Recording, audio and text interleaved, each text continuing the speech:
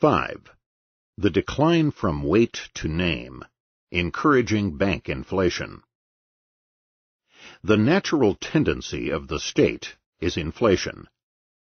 This statement will shock those accustomed to viewing the state as a committee of the whole nation, ardently dispensing the general welfare, but I think it nonetheless true. The reason seems to be obvious.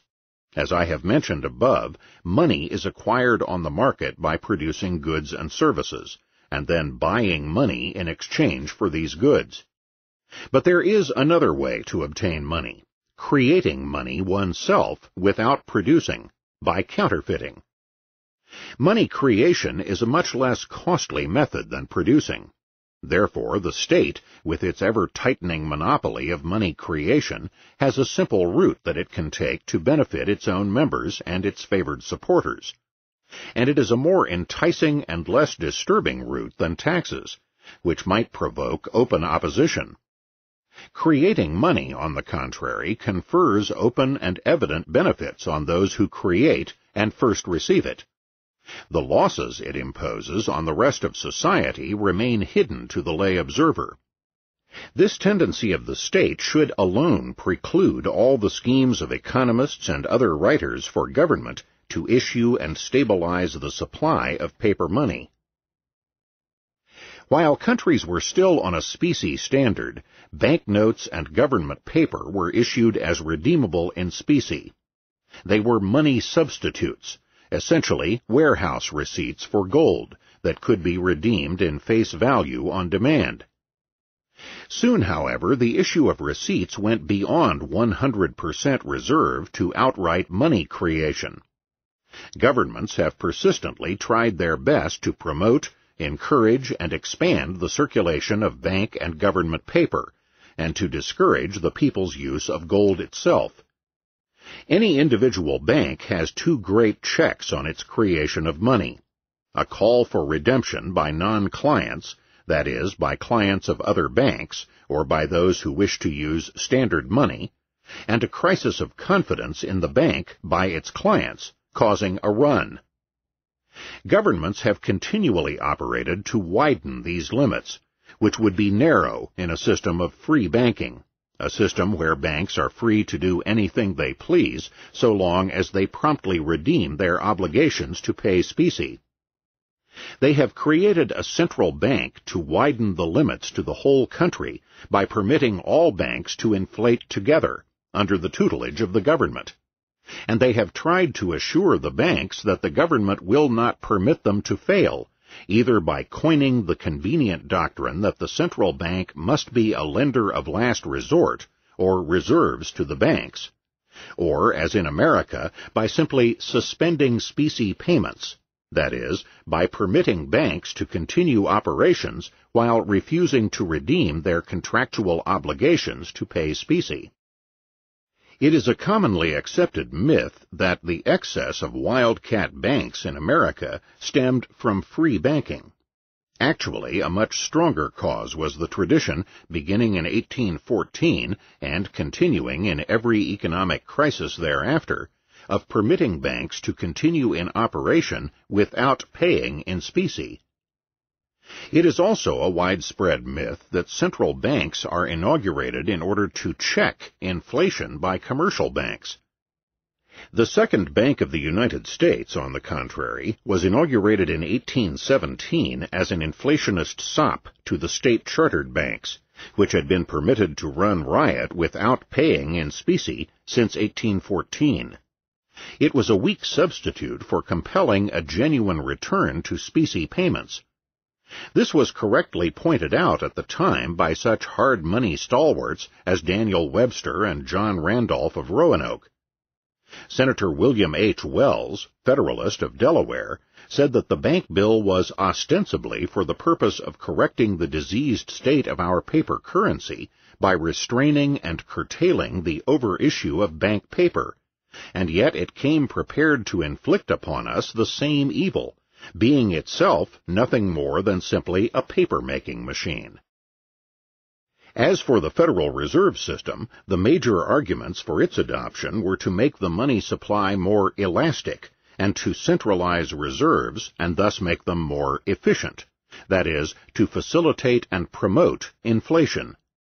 As an additional fillip, reserve requirements themselves were directly lowered at the inauguration of the Federal Reserve System. Another device used over the years by governments was to persuade the public not to use gold in their daily transactions. To do so was scorned as an anachronism, unsuited to the modern world. The yokel who didn't trust banks became a common object of ridicule. In this way, gold was more and more confined to the banks and to use for very large transactions. This made it very much easier to go off the gold standard during the Great Depression, for then the public could be persuaded that the only ones to suffer were a few selfish, antisocial, and subtly unpatriotic gold hoarders. In fact, as early as the Panic of 1819, the idea had spread that someone trying to redeem his banknote in specie, that is, to redeem his own property, was a subversive citizen trying to wreck the banks and the entire economy, and by the 1930s it was thus easy to denounce gold hoarders as virtual traitors. During the Panic, the economist Condi Raguet, state senator from Philadelphia, wrote to a puzzled David Ricardo as follows: "You state in your letter that you find it difficult to comprehend why persons who had a right to demand coin from the banks in payment of their notes so long forbore to exercise it. This no doubt appears paradoxical to one who resides in a country where an act of Parliament was necessary to protect a bank, but the difficulty is easily solved. The whole of our population are either stockholders of banks or in debt to them. An independent man who was neither a stockholder or debtor, who would have ventured to compel the banks to do justice, would have been persecuted as an enemy of society." In 1931, for example, President Hoover launched a crusade against traitorous hoarding. The crusade consisted of the Citizens Reconstruction Organization, headed by Colonel Frank Knox of Chicago, and Jesse Jones reports that during the banking crisis of early 1933, Hoover was seriously contemplating invoking a forgotten wartime law making hoarding a criminal offense. It should also be noted here that the Hoover administration's alleged devotion to retaining the gold standard is largely myth. As Hoover's Undersecretary of the Treasury has declared rather proudly, the going off gold cannot be laid to Franklin Roosevelt. It had been determined to be necessary by Ogden Mills, Secretary of the Treasury, and myself as his Undersecretary, long before Franklin Roosevelt took office. And so, by imposing central banking, by suspending specie payments, and by encouraging a shift among the public from gold to paper or bank deposits in their everyday transactions, the governments organized inflation, and thus an ever larger proportion of money substitutes to gold, an increasing proportion of liabilities redeemable on demand in gold to gold itself. By the 1930s, in short, the gold standard, a shaky gold base supporting an ever greater pyramid of monetary claims, was ready to collapse at the first severe depression or wave of bank runs. Currently, the worst example of government aid to banks is the highly popular deposit insurance, for this means that banks have virtually carte blanche from government to protect them from any redemption crisis. As a result, virtually all natural market checks on bank inflation have been destroyed. Query: if banks are thus protected from losses by government, to what extent are they still private institutions? 6. 100% gold banking.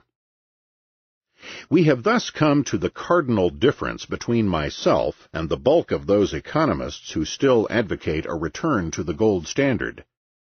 These economists, represented by Dr. Walter E. Spahr and his associates in the Economists' National Committee on Monetary Policy, essentially believe that the old pre-1933 gold standard was a fine and viable institution in all its parts, and that going off gold in 1933